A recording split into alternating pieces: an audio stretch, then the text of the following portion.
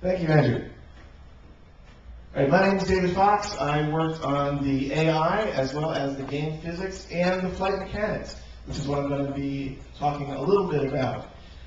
Basically, the key thing to realize is that if it looks right, it is right. You don't have to really put in all the important physics of how an actual plane flies with the lift and the drag and all that kind of stuff and the thrust.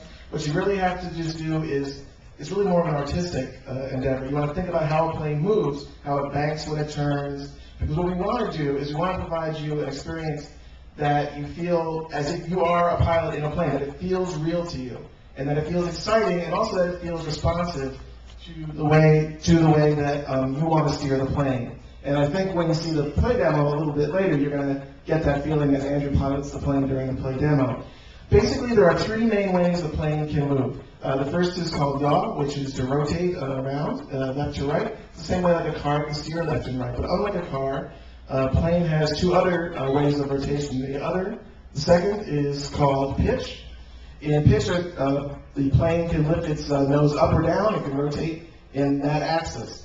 And then the third one is called roll. Roll is when a plane rotates wing over wing. Clearly, if a car was rolling, that would be a bad thing. But in a plane, we use roll, for example, when you bank or when you do things like a maneuver called a barrel roll. And basically, basically, for all our maneuvers, we basically combine artistically in percentages these different kinds of rotation in order to make the play feel right. Now that we've got a vehicle in the world and we have the flight mechanics worked out, you need to be able to see and enjoy the world. And the next person I'm going to introduce you to is amazing. In two ways. First off, she solved a collision problem that took me about 2 weeks to solve in a day, which was really fantastic and made the game much better to play, so thank you on that. And secondly, she introduced us all to the joys of salty seaweed flavored snacks. Ladies and gentlemen, Jen Chen.